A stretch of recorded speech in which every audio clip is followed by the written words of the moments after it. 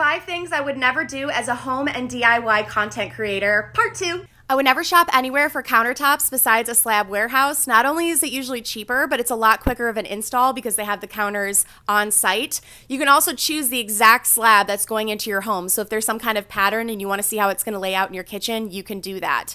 Also, I would never install a stainless steel sink because black granite is way more durable. It hides scratches and stains. I love it. I would never purchase anything for my house without uploading a photo of the item to Amazon Lens or Google Lens. I can usually find what I'm looking for much cheaper or a good dupe for it. Also, I would never purchase expensive artwork because I can get cheap digital downloads off of Etsy and just have them printed out at FedEx or Office Depot and just throw in a thrifted frame. You can also get free artwork from the open access art on museum websites as well. And also, I would never have small kitchen pendant lights because oversized pendants make the kitchen look more custom and more expensive.